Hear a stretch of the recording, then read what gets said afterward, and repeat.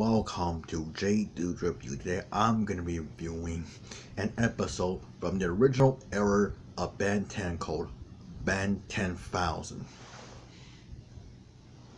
Here we go.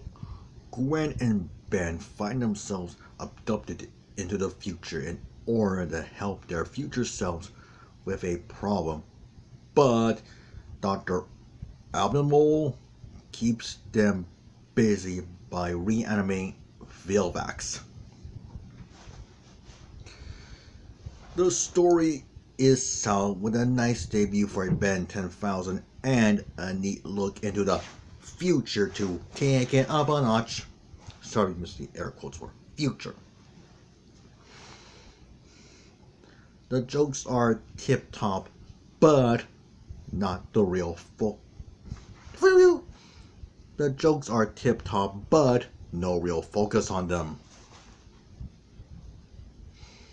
The battles are ship-shaped with real paint put into them to boot.